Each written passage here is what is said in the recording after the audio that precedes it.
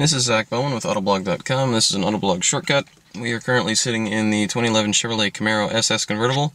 We're just going to take a look at what it takes to put the top down. So, let's go ahead and start the car.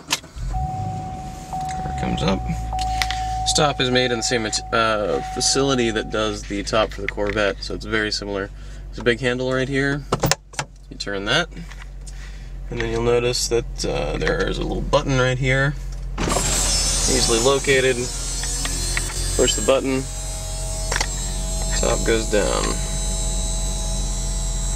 It takes about 20 seconds or so to put the top down, which seems, pretty quick.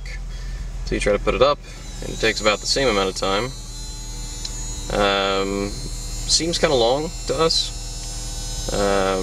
You can be moving somewhat, so that's nice, but not overly fast. Top comes up. You'll see the top not secure there in the center. You still have to take the handle, turn the handle, and you're good to go.